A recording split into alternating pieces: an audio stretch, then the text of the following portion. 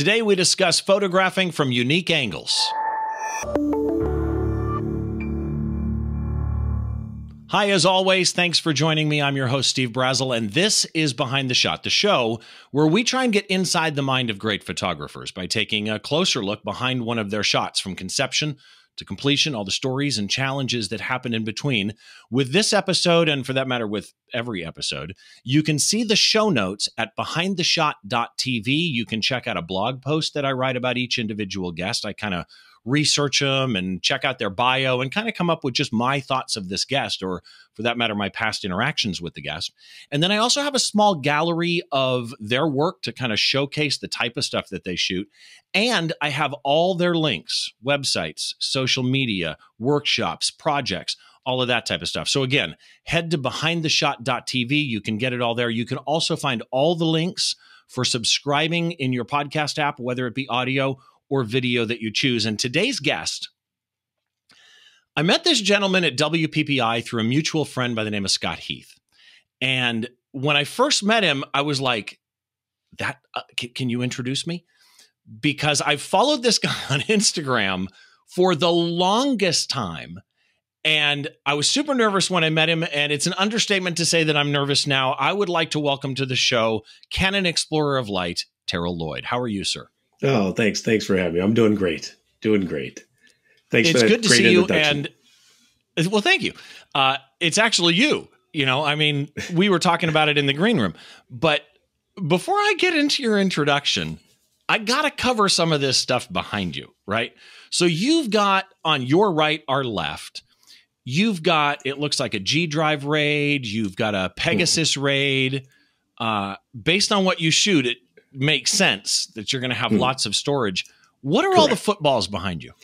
So some of those are ones I've collected over the years, some autographed by players, some of my favorite players. Some are some game balls for community relation events that we've done. And, you know, I'm trying to be a little collector. I don't sell anything, but this is just for my own private collection. I like it. I like it. So being as how there's footballs, people who don't know you or people who are listening to the audio version, because about half listen on audio. Okay. It's going to make sense as we introduce you. You are a San Francisco-based sports photographer. Correct. But your actual title, you work for the San Francisco 49ers. You are the senior manager of photography and the lead team photographer. Please tell me what that has got to be like. Well, you know, it's like one of those dream jobs that you know, happened to come along. You know, I was a season ticket holder sitting in the stands, taking pictures from the stands back in the day. And, you know, fortunately, I got on the field in 1994 to cover a game. And, you know, it was like a shot in the arm of adrenaline, you know, and wanting to get back down there. And I had this pipe dream. You know, I said, man, it'd be great to get with the 49ers. And in 1996, I got with them indirectly, working with their entertainment group. And, you know, just weaved and worked my way, you know, 25 years later, you know, I was contracted for about 17 years. And I've been full time for the past 6 years since we opened up Levi Stadium in 2014. Well, and again, not just lead team photographer, but you're in charge of all that photography type stuff because it's more than just you on the team, right? Oh, this is correct. So when I say on the team, I mean on the photography side team. On the photography side. So when you look at it, you know, a lot of people always ask, you know, well, what are you doing when there's off season? There's really no off season. So when you if you looked at it from my standpoint, we're responsible for everything that goes on in Levi Stadium, all the events that go on. If you have international soccer, we're responsible for that. Concerts, we photograph that. So if you look at our stadium is more like a convention center, right? And so you have to document that. And in order to get other large events in there, when they're putting together presentations, they want to show what was going on there, you know, the previous years. Then, you know, we're responsible for, if you look at marketing, partnerships, community relation, ticket sales, our foundation, you know, football operations, which is the football side of it. Right. The business side of it. The business side of it. So in a whole, we're still working year round because there's events going on during the off season, but yet then we're winding down the regular season with all the, 500,000 plus images that we take. And then we're ramping up for the new season, getting ready for that, and then we do all the team pictures, the headshots, everything that's related with our social media, our design team. I mentioned the marketing group. My crew is responsible for all those assets. So it's become a full-time job. I've always got, just like I write the blog post thing, I don't take a bio and put it in verbatim. I kind of use parts of it, but I kind of write my own stuff. And I do the same with each show, right? I have notes that I'm going to go by just so that, because a lot of times it's like, I got to ask this, right. And I don't want to forget. But you said something that is not in my notes that I'm curious about. And that was, you started with them in 96, but you said before that, I think you said 94, you ended up, I forget your exact wording, but something to the effect of, I ended up, on the sidelines. Right.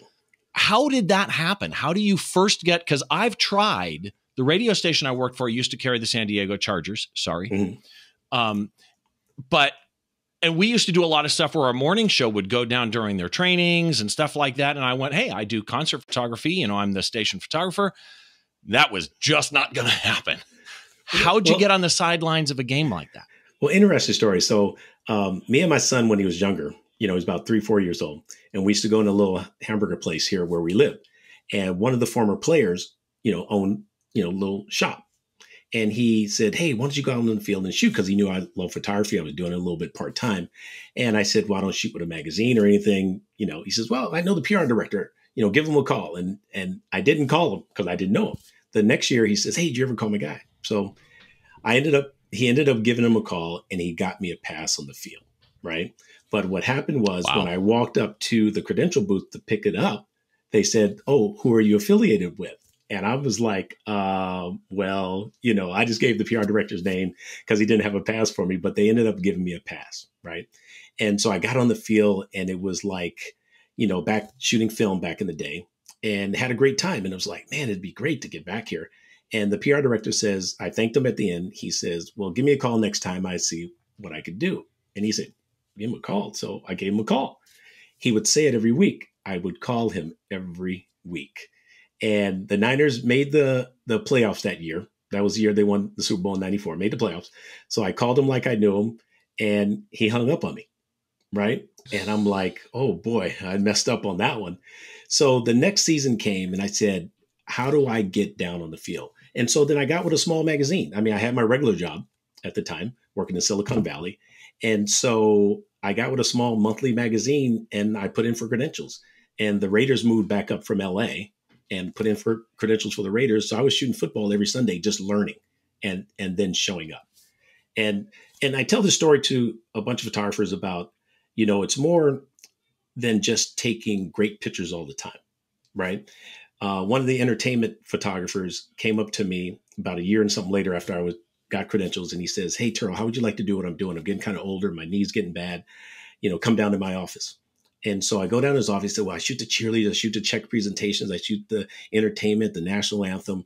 And then I asked him, I said, Doug, why me? Why me out of all the people? I've only been here, less than a year and a half. He says, you come in here with a smile on your face. Your personality is great. I figured you'd be good for the job. And that's how I started making my way. And you know what? That cannot be overstated. Correct. When you've got a job, show up with the attitude, do the job. Don't make other people have to worry about your job. Don't make other people have to worry about you being on time. Just get it done. And it's amazing how far that goes. You don't just shoot for the 49ers. You provide all the photographic services for San Jose State University as well. Yes. One thing that was interesting to me, because I've always known that certain office staff get championship rings, but never thought about photography staff. But you do have a number of rings with San Jose State University. You have 2 NFC championship rings with the 49ers. You're not wearing them, though. No. They're in my trophy case. Another, Okay. I wear them when I go out, though. Do you really? If we're at a convention or at a certain type of dinner or something like that, then, because it's good for storytelling, to be honest. Right. Yeah. Oh, it's an icebreaker. There's no question. Correct. Excuse me. What is that? The one that surprised me was bowling. So you've got rings from the Pro Bowlers Tour and Pro Bowler League. Yes. You've got several 300 games for people Correct. who don't bowl. Those are perfect games. Correct. And you've got several 800 series. Do you still bowl? No, I don't bowl anymore. Once, it was very interesting. I bowled starting off, I was about 12, 13 years old when I first started bowling. And about time I was 16, 17, I was averaging over 200. And I was, made the all-star team in San Francisco. And I was one of the top junior bowlers growing up in the Bay Area. And so you had as a kid, you have a dream and you watching the Pro Bowlers Tour on the ABC Wide World of Sports. And, that was my goal. Grew up watching it. Right. And so that was my passion, my dream of becoming the first African-American to win a national title. And I was able to go out on tour.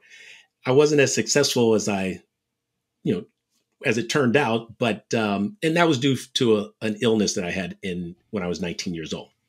And so, physically, I just didn't have the strength after my operation to withstand a long haul on the tour. But then, I did it full time for 2.5 years. Like I said, I shot 300 games, I shot 800 series, made some money. And, when I came back, I said, well, I think there's another time. And then that's when I got into, when I was going to college at the time, I was taking computer science classes. I came back and got a job in Silicon Valley working. And that was the other thing I was going to say was, yeah. And I've discussed this with a number of people. Don't know what just happened. Right. I've discussed this with a number of people, but the number of photographers who also have an IT background, Aunt Pruitt does, you do, I do, and a lot of photographers do. You've got 3 affiliations that I love, right? Correct. Because, every photographer that I've got on, and usually, like you, Canon Explorers of Light, which are the top elite photographers that shoot Canon. Nikon, of course, has their ambassador series. Correct. But I read off these lists of affiliations or ambassadorships or whatever all the time, and some of them I use and some of them I don't. But you actually are affiliated with my 3 favorite products. I am a Canon shooter. I only use SanDisk cards. And you're a SanDisk Extreme Team member. And when I shoot, I wear a Think Tank belt system. All my camera gear is kept in a Think Tank International Airport version 2. There you go. You are a Think Tank Pro Photo Pro team member. So the bowling may not have worked out, but you've gotten there, right? Your client list, though, is interesting to me because in all the years I've followed you, thinking sports, right? Thinking 49ers. Your client list includes corporate clients, Verizon, Intuit, Yahoo, BMW, Canon, of course, SanDisk, of course, yes, Ritz-Carlton, but still your passion is sports, right? Correct. It's funny how that has transpired because I've always been what I want to say a forward thinker. I've always been, pretty ambitious and all the careers that I've done and everything that I said that I was going to do, I was going to be good at it. Right. And I put 100% into the craft that I did. And on the corporate side, when I started my photography, because I took photography in school and then also I was bowling and then I, changed that. But I still always had a love for photography. But what happened was when I was working corporate in my IT job, a friend of mine was getting married. And he asked like, hey, you want to do some pictures for me? And I said, well, I haven't shot in a while, but I picked up my camera and shot a wedding and it came out pretty good. So that's when I started this. Which is one of the hardest things you can shoot, by the way. Right. I mean, it was a backyard wedding, but, it worked out pretty well. But I always had a love for photography. So then when I quit the Pro Bowlers Tour and I started honing my skills on photography and I joined our local photographers group here in the Bay Area. It was called Professional Photographers of the Greater Bay Area. And these photographers were serious photographers. It was, back in the day, they were shooting Veronica and Hasselblads and medium format and everything like that. And I'm like, well, okay, they're doing that. And I, had a couple of mentors that mentored me along the wedding side of it and the portrait side and started going to these photography classes. And then that's when I started honing my skills. And then, and still meantime, shooting sports where I was contracted with the team, still indirectly, but making my way during that time. And then a lot of corporate clients would come in and they would say, hey, do you do events? Never did events before and started doing events. And then that started to grow. And then I started to meet people. But one thing about me is like I embrace technology. And that's one thing I try to tell photographers today, to embrace technology, because when you look at when I started and what really got me in the door with the 49ers was my first digital camera that cost me $12,000. You know, Right. it was a Kodak back with the Canon body, the DCS 520, and that's what really got me in. And so everything else, it's like, you know, when they started doing, they had Fuji had a pictography printer. The printer was $7,000. The thing was big. It took two people to carry that. I used to take that to events, so I was doing on-site printing before anybody else. So the BMW job, how that came about was I was doing a gig in San Francisco for BMW, the Mini Coopers. And the director of the events, the next day, I brought back some 8x10s. And he was so impressed by that. It was like, how'd you get these so quickly? And then next thing you know, I befriended him. We became friends. And then, you know, I worked with him for about almost 10 years. And then later on, there was a hiatus in the middle. And then later on, there was like 5-6 years where they took me all around the world: Africa, Italy, Australia, Argentina, Monte Carlo. They took me to the Olympics in 2012 with them. And it was really just shooting high-end events. And that's how, you know, and then, you know, I had some other local clients with Rich Carlton. They would, you know, I worked with their events people, and, you know, clients would come in there and they would refer me to photograph all their events too. So that's how I built that. You said something interesting, and that is telling photographers to embrace technology. And again, for you and I who have a tech background, it's easy. Right. But I always tell people I came to photography very late in life comparatively. And had I known that photography inherently is a geek sport, I would have jumped in way, way sooner. So let's jump into some photography stuff here. Okay. First of all, shooting at the level that you do. For those people that are watching or listening that are your, you know, backyard sports photographers, right? They're like our mutual friend, Scott. He photographs his kids playing sports, water polo, whatever. What makes a good sports image? I mean, if you were to tell somebody in one sentence, this is what you've got to have, what makes a good sports image? Oh, I mean, if I had to say it in one sentence, I mean, it's not really all about like the capture of that action, but it's capturing the moment, right? It could be a moment of celebration. It could be a moment of, you know, a kid scoring a goal in, you know, playing soccer. It's like, it's so broad and wide where, you know, it's when you look at sports, and you look at all the sports that goes on, it's all about moments, things that are happening in real time. One thing I tell when I'm teaching is it's understand the sport that you're shooting, right? It's like what makes a great or a good photo, right? And so what I used to do when I was coming up, I would look at the other photographers online and look at their work, look at what they're capturing, look at what I try to get into their mindset. What are they thinking when they took that photo, right? And which then is I would the go whole back point up. of this. Right, exactly. Right. So, I mean, that's the whole point of this. Right. And I apologize interrupting, but that is so key to me. It's why I started this show. Looking at photographers online and emulating them is okay. If that's what you got to do to start, that's great.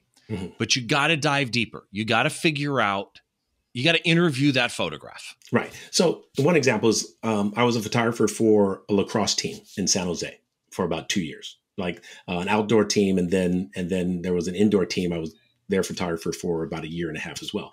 I didn't know anything about lacrosse. So I started looking at other photographers that shot lacrosse and like what made the photo, you know, was it the photo of them just running down the field with their lacrosse stick, or was it when they had the ball in the stick and they're getting ready to toss it to their teammate or make a shot behind the back? So those are some of the things that I was looking for. But then also I talk about too, in any sports, you know, it's like, it could be even in swimming, right? For every action, there's a reaction.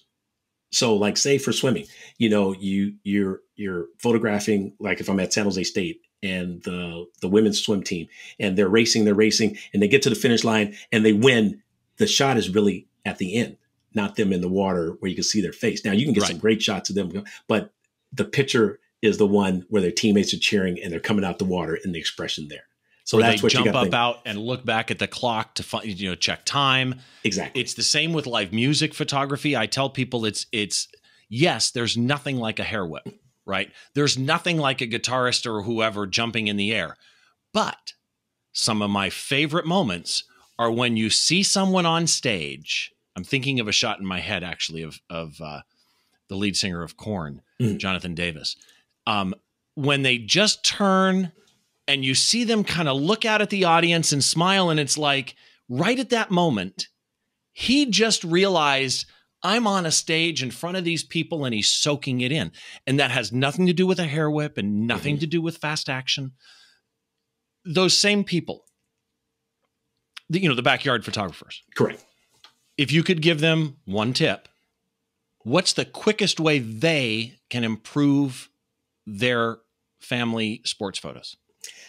Ooh, the quickest way. I mean, I would say, understanding the equipment that you have and that you're using and the lens that you would use as well. I mean, it's kind of vital. I mean, it's like if you're shooting, your kid sports and you only have a 24-70 lens, right? And you're shooting too loose. You need something that where, maybe at least a lens where it's a 100-300. You can get those, with Canon, where it doesn't cost you $5,000. You can get those, relatively, not to say inexpensive, but expensive enough to use. But it's like when you're shooting too wide, it's like there's too much information you're leaving out. And so you want to get something to get a little bit tighter. And in photography, when you look online, you can look online and go to some classes and listen to what the photographers or myself, if I'm giving a class or something like that, and explaining all the techniques about shooting sports and lighting, and then f-stops, shutter speeds, ISOs. And once you get those basic understandings together, it will work out pretty good too. And some of the other cameras that, Canon has, they have a sports mode where you can dial it on sports mode and the camera will set up your settings automatically for you. But also when it does that, you also want to understand what those settings are doing. So you'll know, okay, why am I shooting at 5.6 at thousandths of a second at this ISO, right? You want to understand that on the back end as well. So one of the biggest I've told this story before, but one of the biggest mistakes I ever made was also one of my best learning experiences, because when you were talking about lenses, the way I got into photography was my son was in marching band, high school marching band. I'm up in the stands. I want to be able to photograph him. I go in and I say, show me a camera. They showed me an entry Nikon and they showed me a Canon XTI. The Canon was just more comfortable in my hand at the time. And then he held up two lenses, 70-200, 2.8, or 70-300, 3.5 to 5.6. Correct. And he goes, and you'll want this one. And it was, whatever, how much ridiculous money. And the 70-300 was $800. And I'm like, well, first of all, the camera is black and the lens is black. Shouldn't they match? Right? I don't want the white lens because it doesn't match. And then the other thing was, well, 300 is more than 200. Right. And so I'm shooting from the stands, not knowing anything about photography. And just the mere act of zooming changed my exposure. Exactly. And I would go home and go, why are the ones zoomed out in, exposed, right? And the ones zoomed in are suddenly, 2 stops darker. It was actually the greatest thing I ever did, because it forced me to learn my exposure triangle, to learn reciprocals, to understand what they mean. So yes, if you buy a less expensive lens, or if you shoot on sports mode, I'm saying this for the benefit, obviously, of viewers and listeners. Exactly. That's great. It'll get the job done for you, but don't just do it and stop. Do it with the point of, again, dissect your photos, interview your own photos, find out what works, what doesn't. And I want to get into the shot here. Okay. Before I do, just a quick reminder to everybody. Make sure that you head to the website. You can find the website at behindtheshot.tv. I've got all the show notes for today. All the links for Terrell are up there.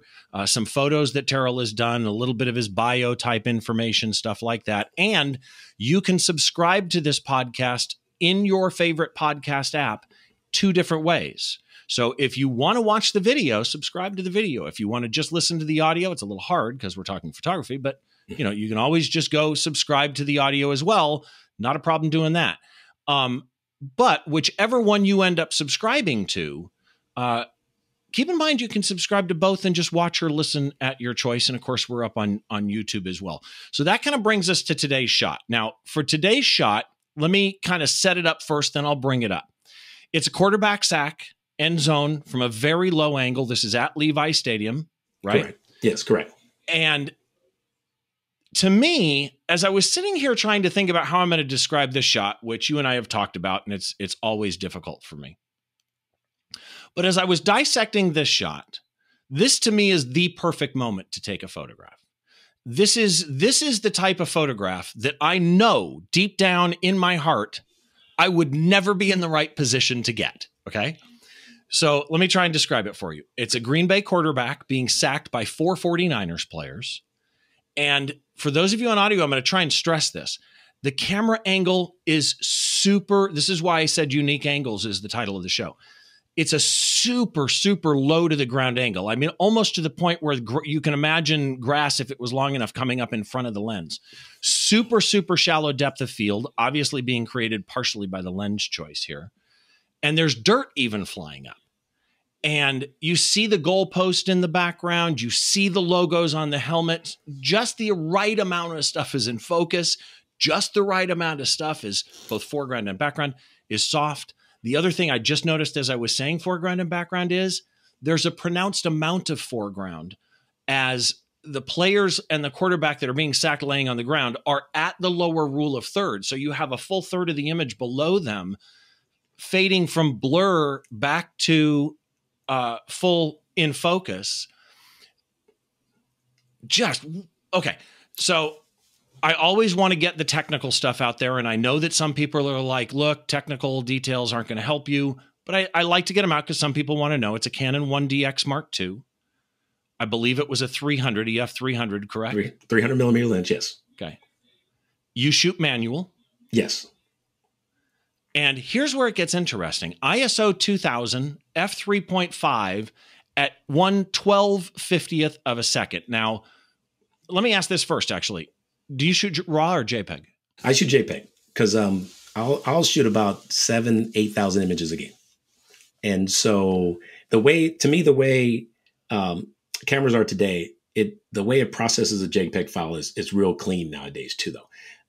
I have about, as far as my photography team during home games, I have about 5-6 shooters shooting different angles, different areas, different assignments throughout the game. So at the end of a game, right, we'll have anywhere from 25 to 30,000 images. So imagine 25 to 30,000. Yes. Yeah. And that's with shooting everything. That's pre-game, post-game. I mean, we're getting player warm-ups. I mean, we're shooting around the stadium shots, so on and so forth. So imagine trying to process 25, 30,000 raw images. So it's not, I'll shoot raw when I have to shoot raw.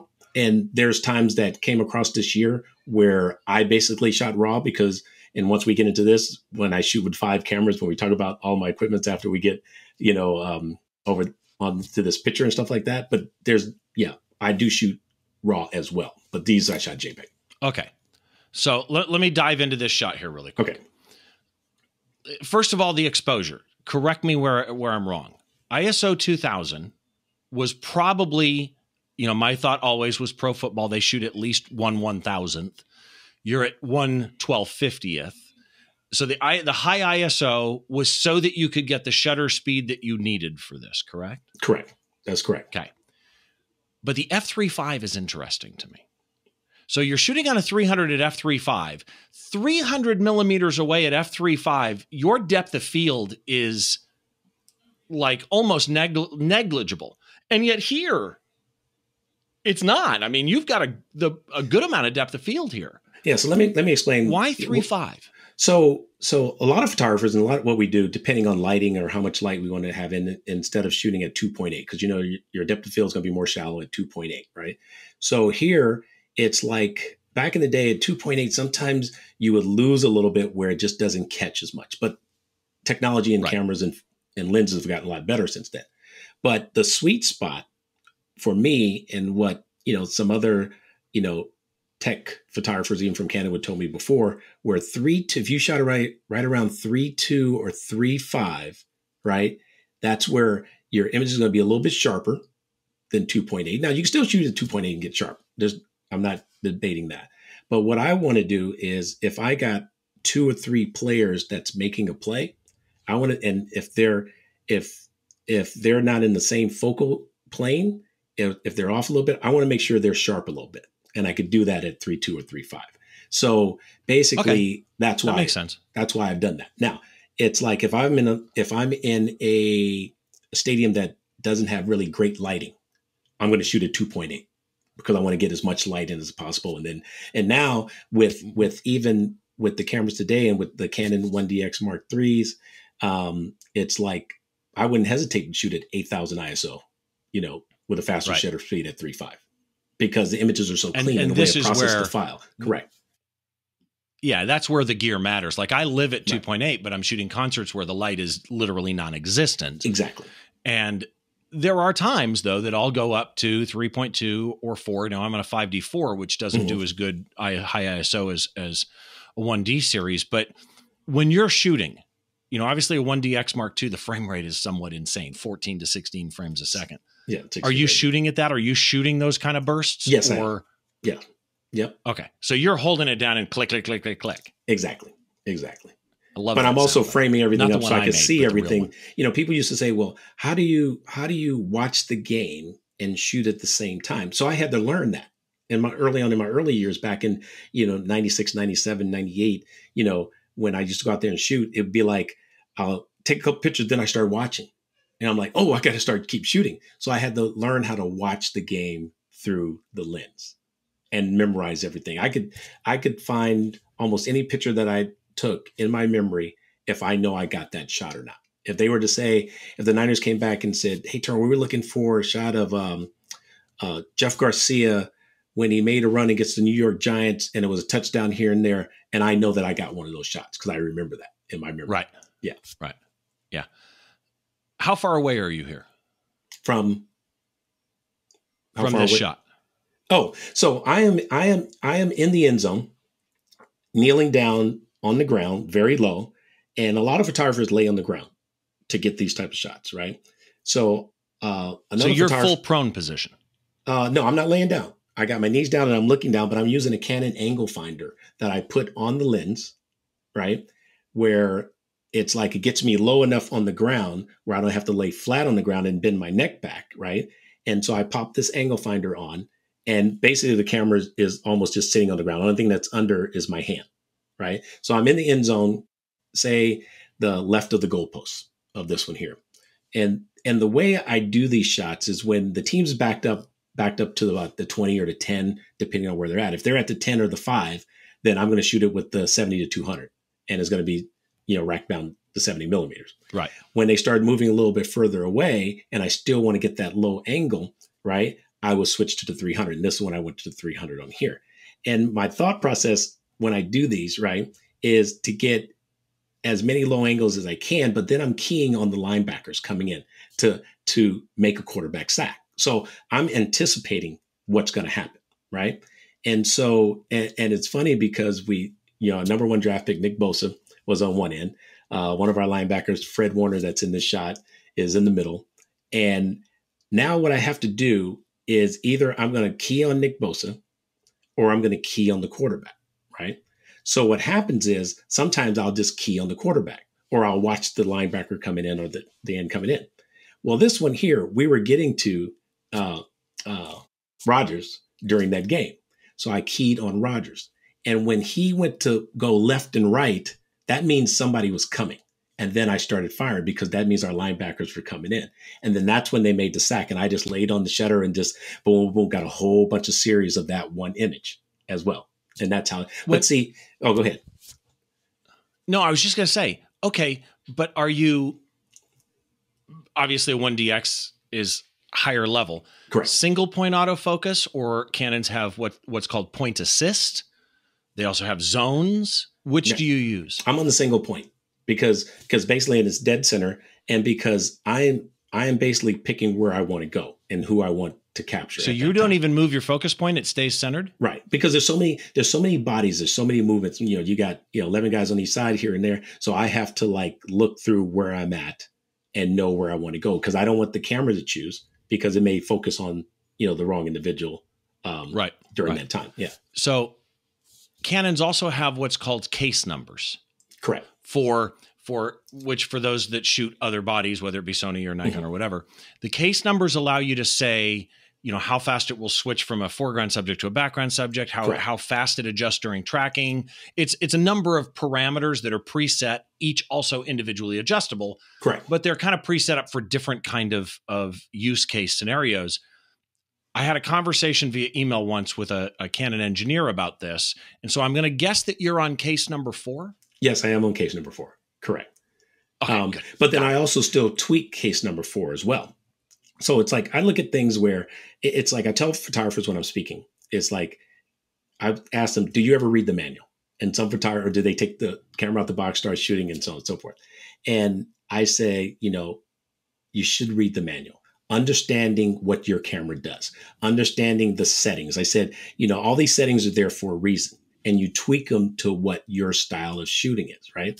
And so my thing is, it's like, I read the manual. I don't want to say I read it from cover to cover, but certain things that I know I need to set, I'll ask certain questions from other photographers of what they're doing. I'll talk to some of my Canon people, what they think, right? And their mindset on why these settings are there. And then I'll tweak it, try it. And it's almost like cooking, right? You take something from somebody here, something from here, and you say, okay, let me change these settings. Oh, this works well for what I'm doing, right? And then you just stay consistent with that. So I'm on case 4. I tweak it a little bit. One of the settings, I'll put it on, lock on to that subject, to where it's like, if I'm photographing you and something comes in between and then you passes, I still want to stay focused on you once that person passes, right? It doesn't refocus quickly. It hangs back for a while. Exactly. And then, like, say for a camera, if I'm in the end zone and I have like my 24-70 or 70-200, that when plays are coming towards me, right? It's like, okay, and if I have to whip up the camera real quick, I may have that on a different setting to catch that person real quick.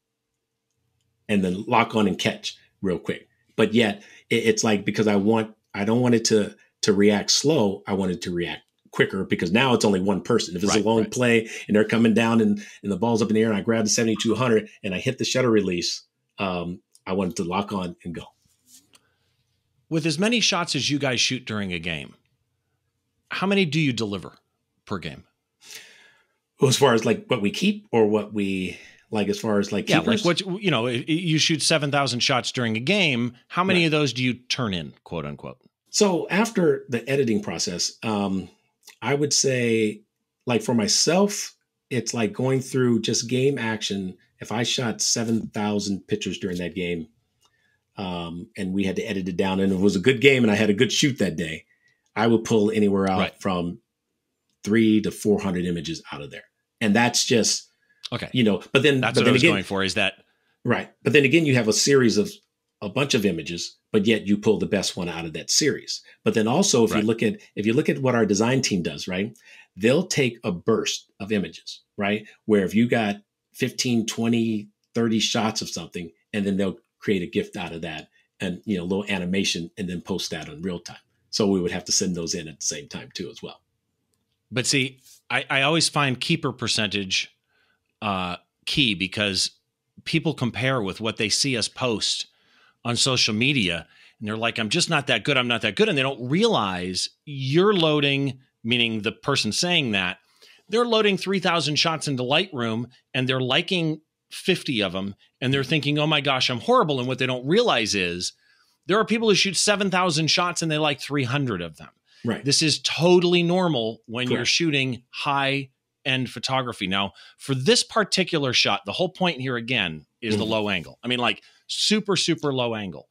But you don't stay here. So I've seen the sidelines on an NFL game, and it's not thinned out, right? I mean, there's a lot of people on the edge of a field.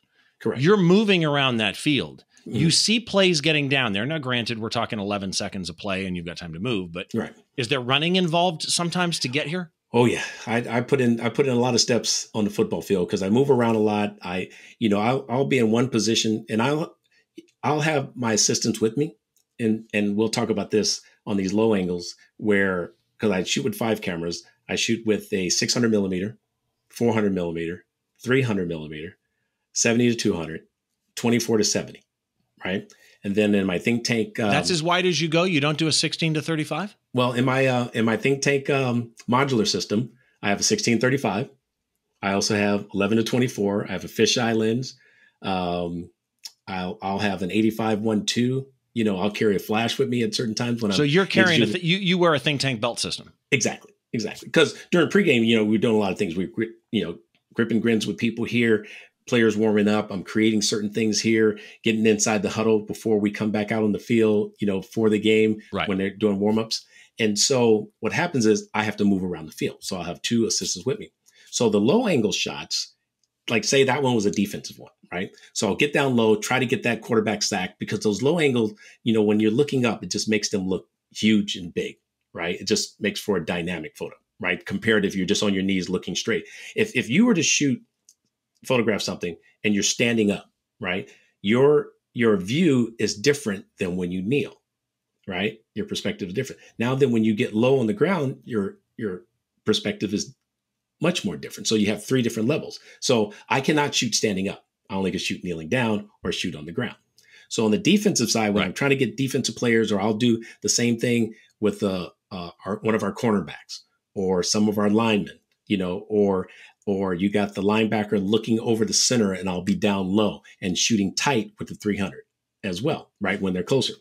Now, as they start to move down the field, then I start going to my 400 millimeter lens or the 600. Or then I'll run around to the side and then start moving down the field with them as well. But that's why I have a 600, so I don't have to really move too much, but I can get as tight as I want to.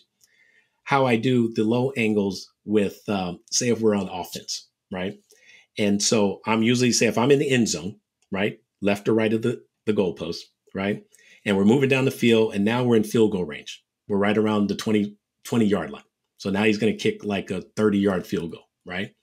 I will jump up, grab my 300 millimeter lens, run around the side in between other photographers on the side, take off my eyepiece on the camera, go in my think tank bag, pull out my angle finder. This is all while I'm running, right? Put my eyepiece in the mouth, squeeze in between photographers. I will kneel low down on the ground. I will shoot a line shot with both the teams lined up before the snap. And then I pan over before the snap, and I would get the kicker and the holder getting the field goal all in one shot.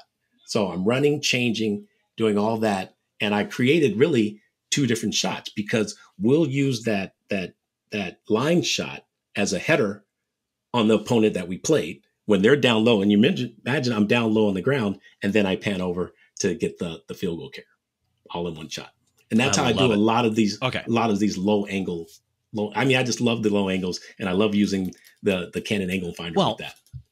Because like you say, and it's the old saying of, if you're photographing a child, get down to their eye level. If you're photographing because it changes the perception of their size, their power, all of that. You sent me two clips. They're not long. This first clip is 11 seconds long. And what I like about this clip is, you know, like right now he's moving, he's got the ball. You can see the play that you photographed happening, obviously assembled from stills that you shot. Correct. Yeah. Then the tackle afterwards when he gets back up, and the fumble, and he recovered the ball and everything. Yeah. Exactly. And it kind of puts into perspective what's happening in front of you during this. But the reason that I like this second clip as well, and the second clip is only 5 seconds long. And before I play it, let me just set it up for people. This second video clip, the first video clip was a sequence of images from the shot that we're talking about today. Okay. But the second one is a completely unrelated set of shots other than the angle. And it just really shows the power of the angle as he receives the snap, runs back, and looking at a quarterback, right? Looking at a quarterback as they're standing there, but quarterback standing, but you're down low. Right. Adds this giant, you know, power effect to it. It's awesome. When you're done shooting, are there limits to what you can do in post? Like, are there photojournalistic? I mean, because really you're not shooting photojournalism, you're shooting commercial photography marketing. Correct. Yeah. But do they limit what you can do to the shots to more the photojournalistic integrity rules? No, we don't really have any limits. I mean, you know, what we'll do is we'll, you know, check, make sure exposures are looking good, things like that, you know, that is sharp, because it's like one thing that I've learned from even, from other photographers is like, it's like always show your best work. If Right. it's soft or out of focus or just a little soft and not as sharp, and just because you may have a certain shot, if you didn't really capture it tack sharp, don't show it. You got to let it go. It missed, right?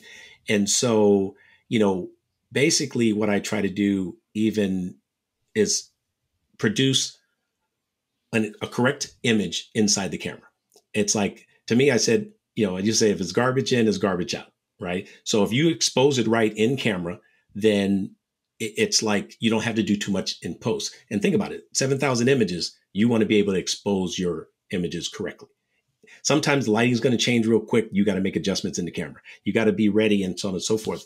And my thing is you got to have a game plan going into when you're shooting. So I don't care if it's a corporate event, wedding, portrait, you always have to have a game plan before you execute what you're going to do. Because if you're not ready, it's like you don't want to get ready while you're there, right? You want to be ready beforehand. And so, and in the sports, it's all about anticipation. It's all about telling the story. It's all about, how do you tell that story from the start of the game to the end of the game, right? Regardless if it's win or lose, right. It's like, how do you tell that story? And so, you look at us photographers as storytellers, you want to see the story. You want to look into the image like how you're looking into the image here. It's like, what's the story behind this image? What were you thinking trying to get that shot? Because I had to have some thought into that. And that's where I approach it every game.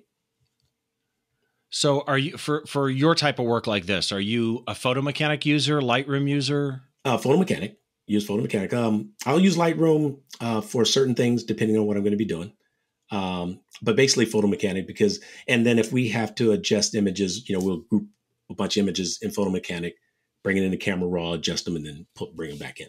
And it works just very quickly too as well. Even when I'm doing tagging images too in photo mechanic or, and I also have a stream deck as well. So I like what you have there is, it's like I use that for, I'll put in certain keywords for tagging images like, quarterback driving back to pass, great catch or run for a touchdown by ball, individual and things like that. I love the stream deck. It's such a great piece of gear. Yeah, it is. And like I say, I'm always looking at technology. I want to get one tip from you before we close out. Okay. Because shooting what I shoot, I struggle with this, and I know a lot of other people who struggle with this, but you do this at a level very few people do because you're shooting at 14 to 16 frames a second. And you're holding that button down at times. Sometimes it is difficult when you shoot a burst, and I'm just going to make up a number. You got a burst of 7 shots of a sequence, right? Guitarist, singer jumping in the air, quarterback throwing a pass, quarterback getting sacked, etc. Sometimes, not always, sometimes it can be difficult to pick which one in that sequence is the hero. Interesting. Okay. How do you decide? Well, that's the tough part. I mean, it's like for me, I have a hard time selecting my own photos. It's like you see it there. And you just made me feel way better, by the way. It's like you have, like, say if you had 12 photos right there, right? And you're going through them, and now it's almost like a fine tooth comb, right? Because now you're looking and saying, okay, is it this one, that one, this one? Okay, let's see. I like that, but I like that. So then at some point you just got to pick, right? Because between those last 3 or 4 or 5 that you're tussling with, right? They're all good, right? And so you go with the one that you just like the most and you chose it from there. But it's hard though. It is very hard. Now, I do often find when I go back later on, like, quote unquote off season, like, looking at images from, practice or pre-game or some game highlights. And then all of a sudden it's like, ooh, I see more stuff that I like even better, where I have more appreciation later on. But when we're going, I'm doing college on a Saturday, then NFL on a Sunday. And that's, from August to January. I'm shooting game after game after game, editing picture after picture after picture. So it's kind of like, you get kind of numb, but you know how to select real quick as well. But telling that story, pulling those certain things out. Yeah. Exactly. A friend of mine, Troy Miller, said to me once, and I love this because he's a wedding photographer, actually, but an amazing photographer. And he said to me once, because I was struggling with a particular sequence, he goes, the client doesn't know the shots you don't show them. Correct. Oh, right? interesting. In other words, if you quote unquote grab the wrong shot out of the sequence, there is no wrong shot because they only see the one you gave them. Right. It's that old don't compare, But then there's also one thing too. It's also one thing is like, are you giving your client too much or are you giving them too little? It's like you gotta draw that in between too as well. It's like, there's no magic number, but yet it's like, do you want to give your client, say if you're doing an event or certain thing, do you want to give your client 1,000 pictures or do you want to give them the best 350 pictures and have the others off to the side? The answer, by the way, should always be that second one. Right. Exactly. So yeah, but then you don't want to give them just 100. It's like, well, wait, this is all 100 because once you go through it. Yeah, exactly. Yeah. So last question, and then for those in the audio feed, I will give out Terrell's social media links verbally so that you know what they are. But last question, just really quick, if you were to recommend one photographer to people, who's the name people should look up? Oh, one photographer, a sports photographer. Or just in general? Anything you want, man. Oh, now just the daily inspiration. They have to go look at person X's work. Well, it's oh, that's a tough one. Now then you go like, well, photographer's like, well, why you didn't pick me, and so on and so forth. I mean, but I go back. If I had to look at when I was coming up, right? And I may have to say two photographers. When I'm coming up, and you look at the sports world, it's Walter Eos is like one of my favorite photographers I've, studied after and looked at his work as I was trying to come up. And then, Peter Reed Miller, which is a Explorer of Light photographer as well. I mean, Peter is one of the nicest human beings. Yeah. I mean, these guys paved the way for what they were doing, with Sports Illustrated and Super Bowls, World Series, NCAA, NBA Finals, things like that. But then there's a ton, there's like, Will Madonna that shoots for Sports Illustrated out of LA. I mean, great guy, always been personable with me, when I came on the scene and very pleasant. And, we have, it's just so many out there that I try to emulate and really want to be like as well.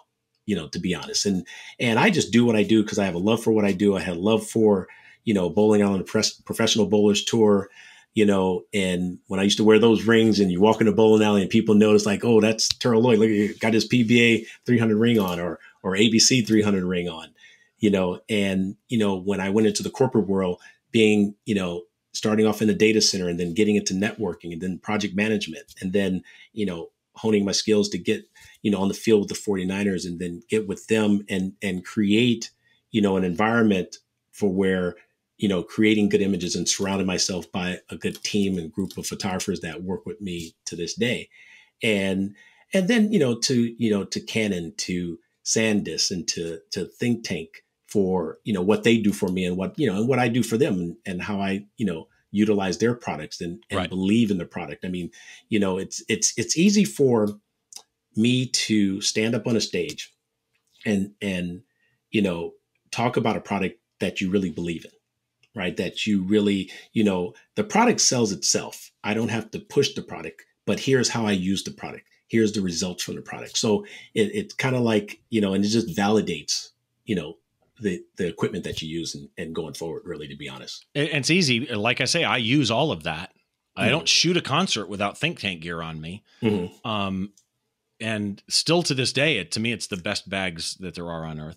You mentioned Peter Reed Miller, and I just have to tell people, Peter Reed's been on the show before. He's just a wonderful human being.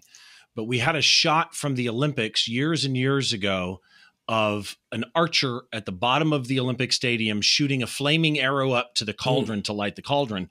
And if you have not seen that episode, go watch that episode because Peter is just absolutely amazing. So for this particular show, Terrell's information, the blog post on him, the show notes, the links, the images, like a small gallery of his work, are all up at behindtheshot.tv. And please, you can subscribe there as well. And if you're an iTunes person or wherever you are, please leave a star rating, hopefully a good one. but whatever you feel honestly. And please drop a written review. It's always appreciated. So, Terrell, let's get through your information here really quick. Your website, terrelllloyd.net, right? Yes, terrelllloyd.net is my website. And on Instagram, It's 49ers Official Photog, or you can look it up by my name, Terrell Lloyd. Facebook too. Yes, Facebook, you can look it up by my name, and I think I'd have it in there. It's 49ers Official Photog there as well. And then like Twitter is like... and then Twitter? is TLloyd49 on Twitter. And it's funny how... I got that little handle, T Lloyd. People, when I got with the 49ers, and instead of everybody calling me Terrell all the time, they used to say T, and then they would say T Lloyd. And then all of a sudden that came about too as well. And then one little quick note, remember in the beginning, you asked me how did I get started a little bit and how did I get on the field? So when I tell you, I went into this hamburger place where a former player owned, right, with me and my son, and he was 3, 4, 5 years old. Well, my son now also works for the 49ers as an equipment manager. And he's been with us since 2012. He worked with the Arizona Wildcats when he was in college and worked with their football program. And so he's with the Niners as well, working with coaches, That's players, cool. everything. Yeah. Yeah. So how ironic. Talk about being a proud dad. Exactly. Yeah. That's pretty awesome. Well, I can't say thank you enough for doing this. It took us a while to get together, and I really appreciate your time being here. And I've taken more of your time than I normally would, so I apologize for that. But it has just been an absolute joy for me to talk to you, and I wish you well, and I hope you have a fantastic summer, and thank you. I appreciate it. Thank you, Steve. Appreciate it. You can go check out all the show notes, like I say, at behindtheshot.tv. Real quick before I go, I do want to remind you about the critique shows that I'm doing with Don Komarechka. Don does the Photo Geek Weekly podcast, and he and I stream right now once a month, may do it more than that at some point. And we're starting to work on bringing in a guest each episode to do it with us. But we're streaming live image critique shows to the Behind the Shot YouTube channel once a month. If you want to get in on it, all you got to do is go over to Flickr, sign up for Flickr. It can be a free account.